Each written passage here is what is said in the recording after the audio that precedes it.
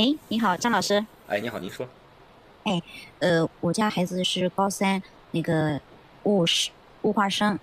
然后我第一个问题是关于他现状的，就是说，因为之前我也关注你这个直播间很久了，就是说要给孩子等于说画饼嘛，就是让他对自己的前途有一个自己的那个目标。但是我孩子她是个女孩子，她可能性格上面有一些内向。因为在中考的时候她是发挥失常，然后考到了我们当地的那个非重点高中，就是等于是第2梯，对吧？然后我就在想，就是说在这样的孩子，我们适合给他画饼吗？为什么不适合呢？因为他现在就开始担心他高考考得不好，就是我也跟他谈过这个事情，说你将来想考哪个地方呢？什么学校什么专业？他说，哎呀，我都觉得我毕业好像都是一个很难的事情了。家长是这样子的，首先你要知道给孩子画饼这个事儿，包括说你给他树立一个什么样的目标，这种东西是这样子的。考大学这个考试，我们叫做战略上藐视它，战术上重视它。你就可以跟他说这样，同学，你看那个经常搞直播那个张雪峰老师，他看过我视频吗？看过，对，非常喜欢。谢谢。如果说你就跟他讲，你说你看，哎，就是你特别喜欢那个张雪峰老师，你猜他哪个学校毕业的？他也就是一个郑州大学毕业的。但是你说他当年考多少分？他当年我连500分都没考到。我当年考大学的时候，我考了488分。你别管说是从488分这个角度来讲，还是说从我当年上郑州大学，还是从上几排水这个专业角度来讲，都不影响我现在做的比较好。包括最近就是比较火的那一位老师，他也不是清华北大毕业的，他也不是985、211工程大学毕业的，对吧？所以说你将来达到一个什么样的高度，跟你持续学习能力是挂钩的，跟你这一次考试成绩考得好与不好，其实说句不好听的话，意义没有那么大。这是第一点。但是战略上你要藐视它，但是战术上是要重视它的。我们现在这个阶段去努力，其实是希望给我们自己一个答案。就是我们去努力了这12年，我们要给我们自己这个努力12年去一个答案。所以说这种东西就是战略上藐视它，战术上重视它。一个人能在这个世界上走多高，挣多少钱，跟你考什么大学，跟你考大学考多少分，没什么特别大关系。你或者是你用另外一句话，我希望这句话我们所有的家长说给孩子听，不管是尤其是考得还不错的，成绩很高的，就是一定要跟他说，爸爸妈妈绝对不希望你人生的高光时刻就是你考大学出成绩的那一刻，那样我个人觉得更可悲。往往有的时候，你如果说在考大学的时候没有发挥的那么好，你的心态说句不好听的话，说不定还能摆正。但是有的孩子，有的人，他容易心态摆不正，他就觉得说，哎，我考大学这么好，我未来就一定能怎样怎样。然后的话，后面的努力程度就比之前要稍微差一点了。相比之下，我还是希望你能够有学习这方面的长劲儿。所以说这个事情就是这样的，战略上藐视它，战术上重视它，不要去把它太当回事，好吗？好的，行，我懂了。因为平时也跟他讲过，就是现在因为这个社会还是比较重视这个终身学习的。对，持续学习能力。所以说的话，真的千万不要让自己的人生最高光的时刻留在了考大学这一次。对。然后可能就是后面我们还要对他进行心理上一些疏导嘛，防止他到时候，因为说实话，中考的时候也就是他太在意那个学校了，所以发挥特别失常。成绩，你告诉孩子，成绩是我们努力学习的结果，而不是我们努力学习的目标。我们不要做成绩的努力，跟我们在平时生活当中一样。各位直播间的家长，千万不要把挣钱当成一个目标，你努力工作挣钱是一个结果。你千万不要错把结果当成目标。如果说一个人在做任何的事情的时候，把结果当成目标的话，会一定扭曲他的这种行为。所以说的话就是，不要太在意所谓那个东西。但是你战术上重视，战略要藐视，好吧？但是你越说你就越适合干营销。我的天哪，连智慧这2个字都从你的嘴中说出来了。哇，你太适合干营销了，真的，小伙子，将来找不着工作，你来我公司啊，我把你培养培养，你太适合干营销了。你说，张老师，就是说我的话，那个老师，你先让我平复一下心情啊，我稍微平复一下。这个我有点激动啊，给我10秒钟时间。就是我先说一下我的情况哈，我是福建的，然后的话那个。我是学生本人，然后的话，福建的，现就我其实是高一，高三的话那个就蛮写一下高三，然后那个高一我们学校就是说有个预选科是，然后我预选科现在暂时说我写的是物化地，然后的话我先跟你说一下我的情况，就是说我呢也是普通家庭的那个小孩，家里面也不是说特别的有钱，没有什么太多的关系啊、资源啊、背景啊之类的，那也就意味着说我以后长大了就是说主要还是说要靠自己嘛，家里面帮不上我什么忙，那也就是说意味着说然后我也想以后能多赚点钱，那也就意味着说我要找个好工作，然后有个好工作的前提的话就是说那个基本上你也知道嘛，我也经常看您视频，您就经常劝我们普通人家的小孩就是说那个你不要说去选文科嘛，尽量选理工科，然后以后出路也能更好一些，然后的话也就意味着说我要选理工科，但是现在有一个什么问题是什么问题，就是说我文科成绩的话比理科成绩我个人是感觉说好挺多的，就我上个学期的期末考试是全市整个城市那个一共我看看45000高中生统考，然后的话我的历史是排名1万我看一下，然后稍等一下1万3兄弟，你历史好也就才1万3，你也没好哪儿去啊。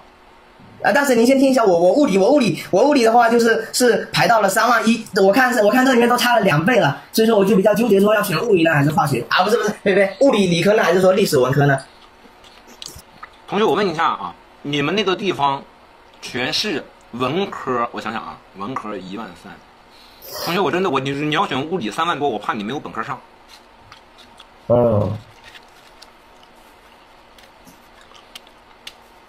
我怕你没有本科上，你知道不？你要选物理，我怕你没有本科上。而且的话，说实话，同学，我觉得就你跟我表达的这几句，你挺适合学文科的。哦，这样啊。因为我也挺喜欢你的，我平常那个闲下来，可能别的同学都去打游戏啊，或者说看什么游戏主播之类的，我就喜欢说去您的直播，然后您的直播间看您直播，然后看您的视频，您就经常就劝说普通人家孩子那个你最好别学文科嘛，然后但是同学对你不一样，就你这个口条和表达能力，我觉得你挺适合学文科的。哦，这样啊。真的，你知道你刚开始第一句话你跟我说完以后的话，你知道我在想什么？我在想，因为我有一个就是有一个福建的朋友吧，然后跟你很像，然后的话也会就是这样，然后的话他孩子有报考的问题，然后第一次见到那哥们是卖医疗器械的，就福建人在苏州土城一卖医疗器械的，跟你说话一样的，第一次见到我，哇，张老师，哇，好喜欢你的视频，哇，平时我都怎么样，哇，怎么地的，我感觉就是你知道你是，然后结果他连你的视频一个都没看过，对不对？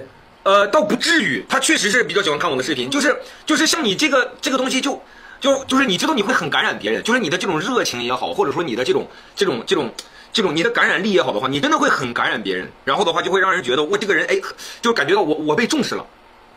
就是包括像有一次我去哪个地方旅游，我也不具体说了啊。然后的话就是那个当时是给我们搞的那种非常便宜的，那好多年前的那种一日游。大家你们有没有参加过那种旅游团？然后的话给你拉到一个玉石城，然后说玉石城的老板，要么就是他的小老婆给他生了个孩子，要么就是他的女儿今天生孩子了，完了他结婚，然后的话说我们现场的玉器都很便宜。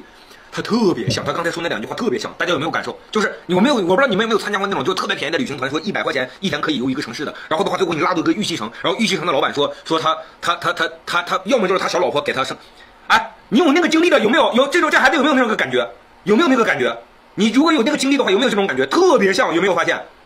就是他上来这个一个热情洋溢，他就会觉得哇自己好像很被重视的那种感觉，然后的话就有这种感觉，我就反倒觉得这个小孩他挺适合学文科的。对，我觉得他挺适合学文科的。就是我是真的挺喜欢你的，我不是说客套话。我知道，但是我觉得你挺适合学文科的，你挺适合学销售的，真的你挺适合干营销的，卖东西啊什么的，或者我真的你蛮适合的，就让我想起来就是很多年前大家还记得看那个电视直播那种，就是电视带货那种，今天这个手机不要998怎么地的啊，我就。这孩子特别适合干那个，真的你就生晚了。你要是早生10年20年，你赶上电视直销的那个年代，你肯定是个人才，真的就是我觉得你还真蛮适合学文科的。但是的话，老师就是说那个，其实的话，我本身也是会更喜欢文科些，我的文科老师也都挺好的，然后我就感觉文科就是特别是历史政治里面的哲学，我感觉就很有智慧。那些东西就很令我感触，但是的话你越说你就越适合干营销，我的天哪，连智慧这2个字都从你的嘴中说出来了。哇，你太适合干营销了，真的，小伙子，将来找不着工作，你来我公司啊，我把你培养培养，你太适合干营销了。可以。老师，那能怎么联系您啊？这个你回头看能不能找到他。这小伙子绝对适合，这小伙子太适合干营销了。我说智慧这种词儿都出来了，下面就听懂掌声了。我这真的我就听懂掌声了，我都快真的，这孩子真是。对，你先关注他，先关注他。能关注他吗？这孩子绝对适合，这孩子绝对适合，真的。但是的话吧，张老师就是说，是去搞销售。你关注他，然后的话，你跟他说一下，就是我会，你告诉他说，你给他，我会关注他的，你跟他说我会关注他的，将来大学毕业找不着工作，你让他来找我，就是我咔这什么的，我们这个产品都集中了什么的智慧，我的天哪！张老师，你要跟他说一下，他加密了。啊，你加密了，我小等一下，我解密一下。需要他同意一下。我稍等一下，我解密一下啊。大家有这种感觉吗？我跟你说，各位家长，你在我直播间拍这张思维导图，它集中了我们所有老师的智慧。哇，这小伙子太适合了。大家有这种感受吗？你们有没有这种跟我同样的感受？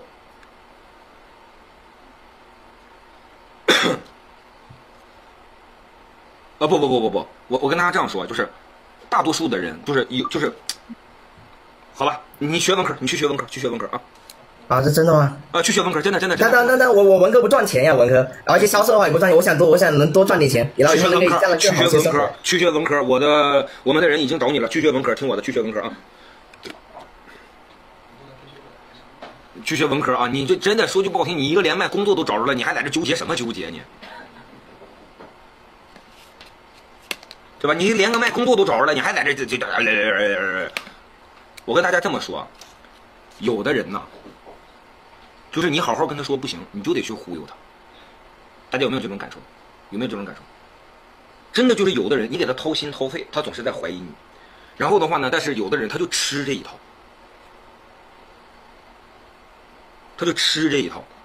这是我真的我很少见这种，是不是？他有的人你就得去好好给他讲，你把你掏心掏肺，你像我在直播间给大家我掏心掏肺，对吧？但是有的人说句不好听的话，你就得忽悠他，你就得去让他有这种什么智慧降临到你的身上，然后的话听懂掌声，感受，对吧？哇，这天啊，对吧？真有，所以说我跟家长这样说，就虽然说确实有点扯远了啊，但是我跟大家这样说，就是孩子啊一定要怎么样？就是有的时候孩子一定要有特点，你不觉得吗？就是孩子只要有特点，你把他一个特点给他放大，这孩子就饿不死。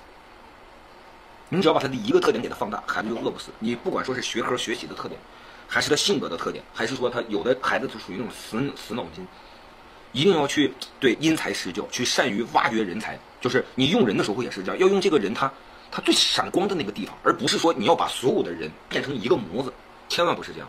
所以说你会发现我们公司的这帮老师就是不一样，有每一个老师有每一个老师的特点，然后的话每一个老师有每一个老师他自己的强项，然后你把他这个强项给他发挥出来就可以了。这孩子挺适合学文科的。各位直播间家长，你庆幸我救了你们一命，我救了在座的各位一命。这孩子要是学药学，去卖药搞药品研发，然后的话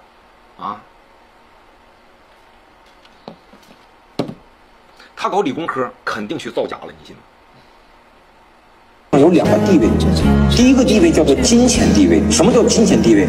我爸住单人病房，一天多600，我花得起，一个月18000，我花得起，这叫金钱地位。我爸做手术，他最后做手术其实根本就救不了他的命，但是怎么样？他能不疼？他能没有那么疼？12万，最后我爸没有那么疼，我值，我愿意花这12万。这是你有钱你说这话，你没钱怎么办？我说同学，这叫金钱地位，还有一种地位叫什么地位？叫社会地位。为什么？单人病房为什么你能住？那么多人到哪都单人病房，江苏、广东经济都不差，对吗？花钱都不成问题，但凭什么你能住？各位家长，我们身边见过太多这样的例子了吧？你别说单人病房了，你到医院好科室一张床位，你都得找。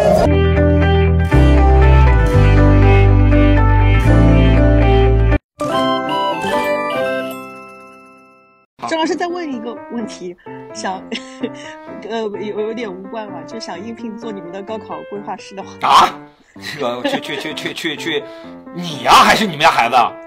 我呀，我自己，可以吗？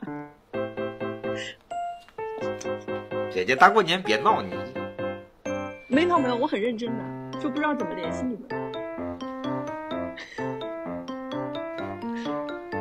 这怎么还在线找工作呢？这个不，我有工作啊，只是感兴趣，纯粹是感兴趣。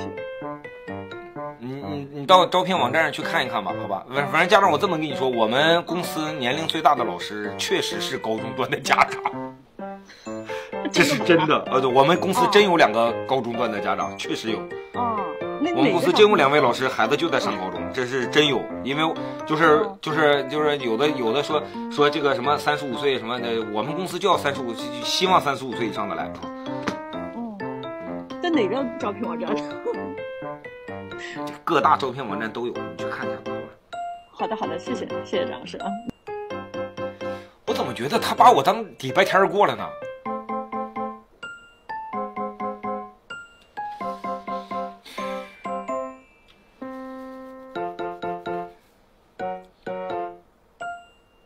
怎么聊的怎么应聘的？